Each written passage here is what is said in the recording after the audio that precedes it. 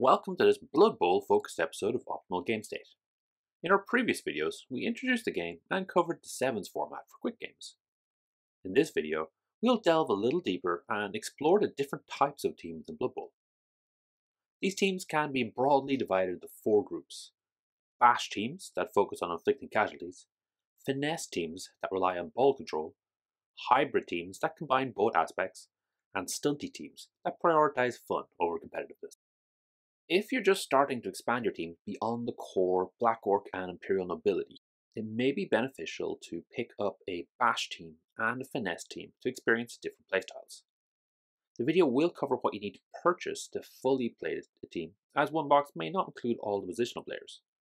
Positionals refer to the non-lineman players, such as blitzers and throwers, who are generally more skilled but have a limited number allowed on the field. Additionally, we will indicate whether the team is considered Tier 1, Tier 2, or Tier 3 under the current GW ratings. Like tiers in other competitive games, these give an idea which are the top teams, with Tier 1 teams winning the most and Tier 3 the hardest to win with. As you become a more experienced coach, you can have a lot of fun playing a weaker team to even the playing field against new coaches. Let's get stuck in. Bash teams. A Bash team in Blood Bowl prioritizes brute force over speed and agility. Their objective is to overpower their opponents and take control of the game once they're down. To achieve this, Bash teams have players with high armor values to withstand hits, and the strength and/or skills to dish them out. Once the opposing team is weak, the Bash team can advance down the field to score, as long as they remember to do so. It's easy for a Bash team to get too focused on inflicted injuries, but it is just a means to an end. You still need to score touchdowns to win. Currently there are 8 teams that fit into this category, each with their own unique approach to the Bash playstyle. First up, the Orc team. The box has 2 blitzers and 2 black orcs, but you really want 4 of each. These are the backbone of your list. You can also take up to 4 goblins, which are not included in the box at all. The blitzers are fast and move 6, and are great at taking down ball carriers or carrying the ball themselves with their block skill. Meanwhile, the black orcs, or big uns as they're now called, sit on the front line with strength 4 to wreck your opponent. You can add to this mayhem with a troll, making that front line pretty terrifying. Everything else is made up with a combination of linemen, goblins, and maybe a thrower. The thrower has pass and sure hands, which can come in handy, but they'll mostly be used as ball carriers if you have one, as there isn't really a receiver. Add to that the animosity skill. They'll refuse to hand off the ball 1 in 6. One important thing throwers do is free up other players. Without a thrower, your ball carrier is either a strength 2 goblin or a blitzer who would otherwise be on the front line throwing blocks. As the team isn't particularly fast, the team focuses on brutalizing their opponents to make it up the field. Goblins do have move 6, ag 3 and dodge, so they can play a little ball, and since the troll has a throw teammate and the goblins have right stuff, you can have a lot of fun making poor decisions. Dwarf teams are renowned for grinding their opponents down, typically holding onto the ball in super defensive formations, scoring only twice all game. All the linemen start with block, which is a big advantage. They also have tackle, so dwarf teams can be a menace for any team relying on the dodge skill. All the positionals, the Troll Slayer, Runner, and Blitzer, are all limited to 2, so the box does have a full set. The Blitzers and Runners will be your ball carriers, as they are ag 3 and 5 and 6 mover. The linemen are all move 4, so you're going to be spending a lot of time caging up and moving slowly down the field. You do have the option to get a Death Roller, which is a lot of fun, but it is a very expensive secret weapon which will get sent off, so you might be better passing on it at least initially. Shambling Undead. Your positionals are wights, ghouls, and mummies. The wights are essentially blitzers having move 6 and block. The ghouls are runners with dodge and move 7, while the mummies are for standing on the front line with their strength 5 and mighty blow. The rest of your team is made up of skeletons and zombies. The zombies are better armor, so you'll normally put them on the front line, while the skeletons are move 5, so they're better for covering the field. All but the wights and ghouls have the regeneration skill. This means if they get injured, 50% of the time, they go into reserves instead. A straight build out of the box will give you 2 of each positional, which is a fine way to start, but you do want another 2 ghouls to have the option to go up to 4, so the second box comes in handy. This also gives you more linemen, which you will need, as the team has the Masters of Undeath special rule.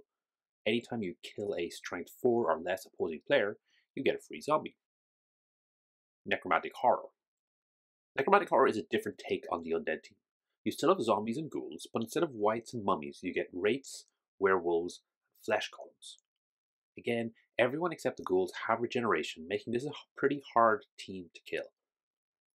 Add to that, the flesh golems have stand firm, the wraiths sidestep, and the werewolves have frenzy, so this team can be very good at controlling who ends up where, but lacks the raw strength of the Shambling Undead team. All the positionals are capped at 2, which means one box will get you all you need. Getting this along with the Shambling Undead box will get you those 2 extra ghouls that you're missing for the Undead team. Chaos Chosen. Chaos Chosen is a pretty simple team. You get 4 chosen blockers and 8 beastmen linemen in the box. These are all great players, but essentially lack any skills apart from token horns and beastmen. This makes them a great base for development in a campaign, where once they do get the skills, they'll also have the numbers to back them up. What you don't get in the box is a big guy. The Chaos Chosen could take 1 troll, minotaur, or ogre.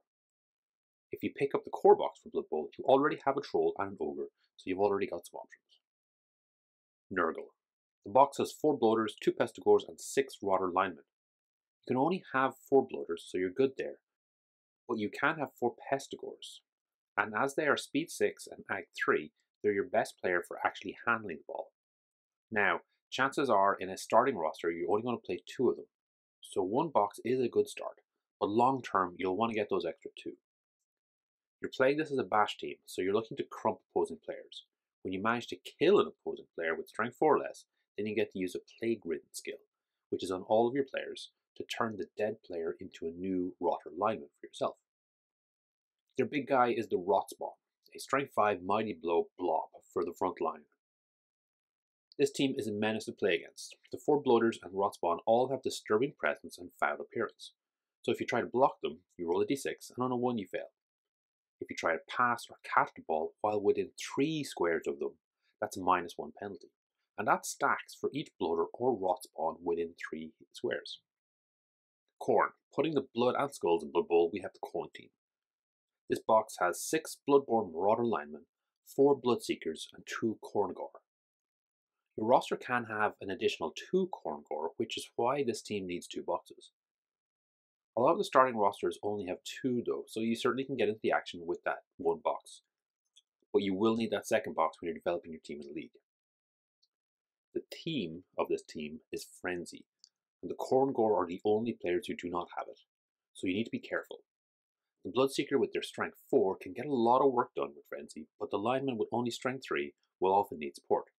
With Frenzy, it's not enough to just think about your first block, you also have to consider the next block too, and if that puts you in a bad position, maybe don't block at all. Your big guy is the Bloodspawn, another Frenzy piece, this time with strength 5, claws, and mighty blow. That's a lot of murder, and while that's going on, it's up to the Khorngors to step in, pick up the ball, and try score. Norse. Last in the bash teams we have the Norse. This box has new sculpts for a very old team, and along with it brought a update to the rules, changing them significantly. As one of the newer releases, it had all the positionals you need in just 1 box. The box has 6 Norse Raider linemen, 2 Beerboars, 2 Norse Berserkers, 2 Ulfrunners, and 2 Valkyries. You're just missing the Yeti as the big guy to round out your options. The linemen are some of the best in the game. They have movement 6, strength 3, ag 3, and block, making them a really solid core. The Beerboars are a bit of a gimmick. They're very weak and can't handle the ball, so in play, they're best used to foul and open up some starting list options because they're so cheap. The Berserkers are your blitzers. They have block and frenzy along with move 6. The Ulfrunners have move 6, strength 4, and frenzy, making them a great reactive player to take out unsupported enemy players.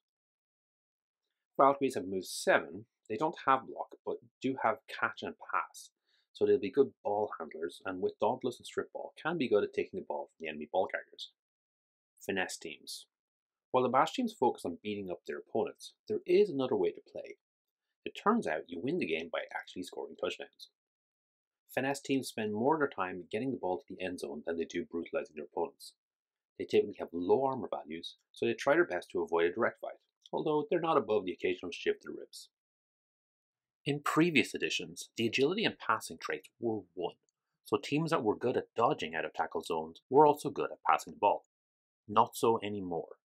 In the most recent edition, the passing skill was added. This means that some teams favour a running game, while others favour a passing game.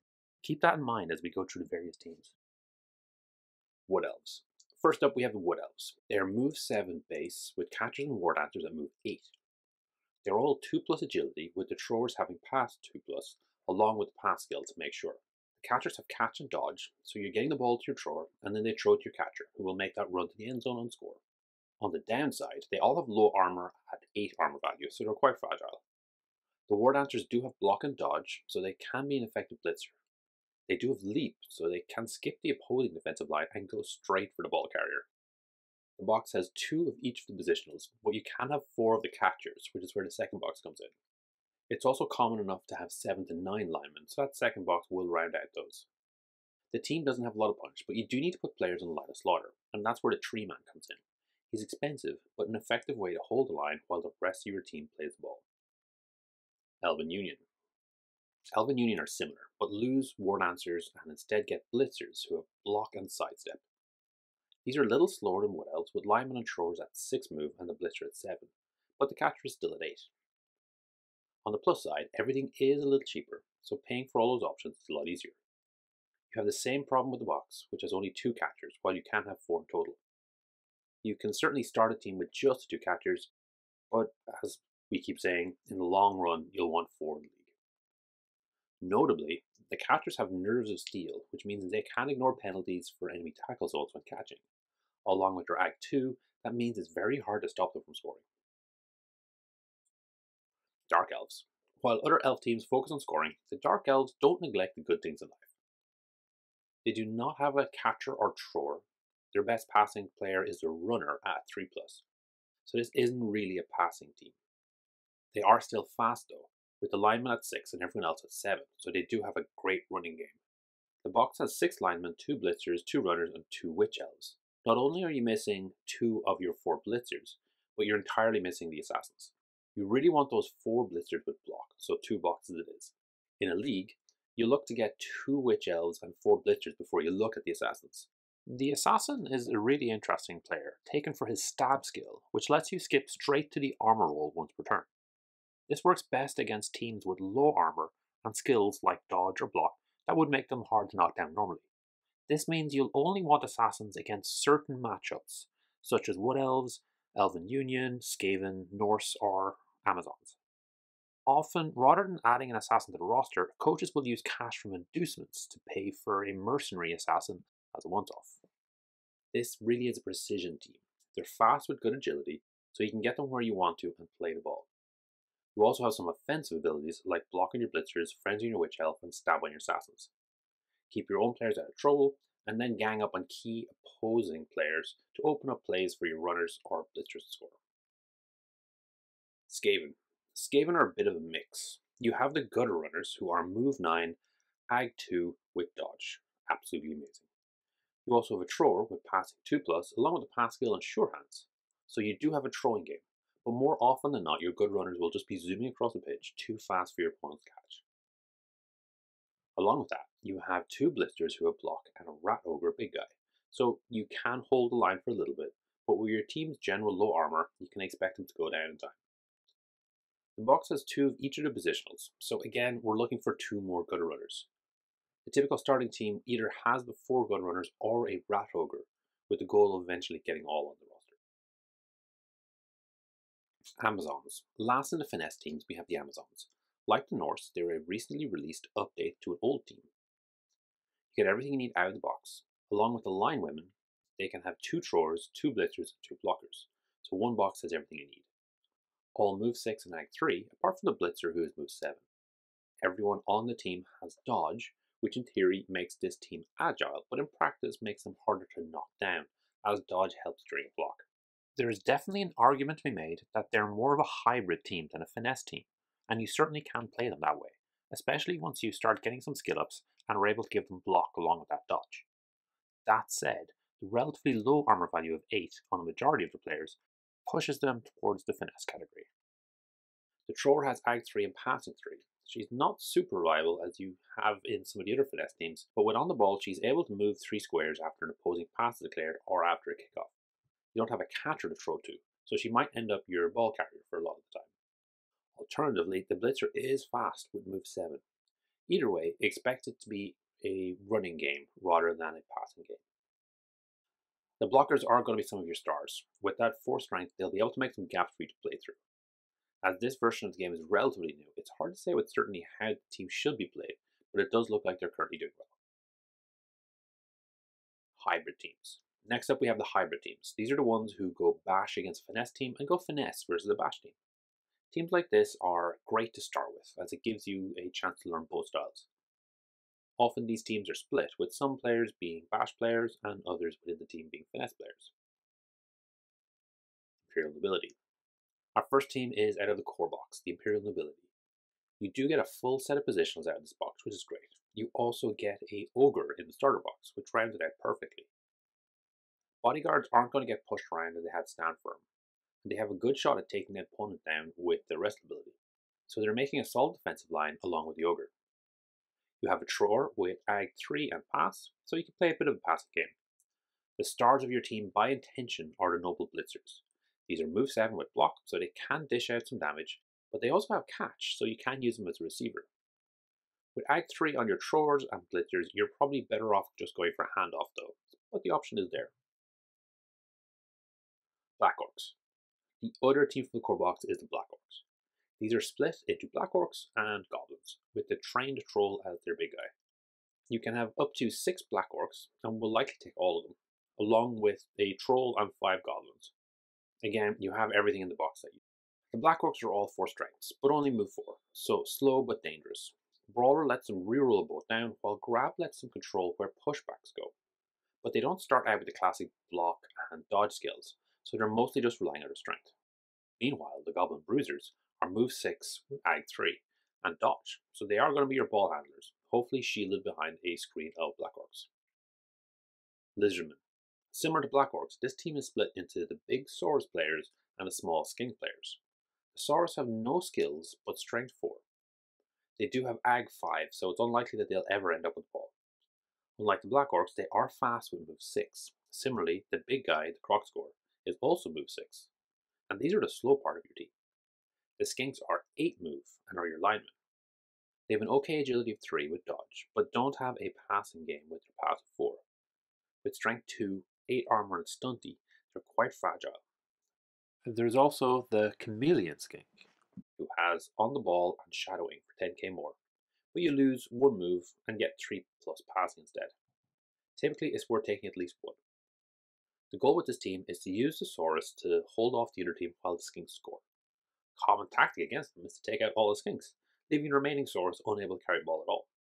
You can build a 6 Saurus, 1 Chameleon Skink and 4 Skink team out of the box, but in a league you'll develop into the Crocscore, and having one also opens up a few additional starting roster options. Humans.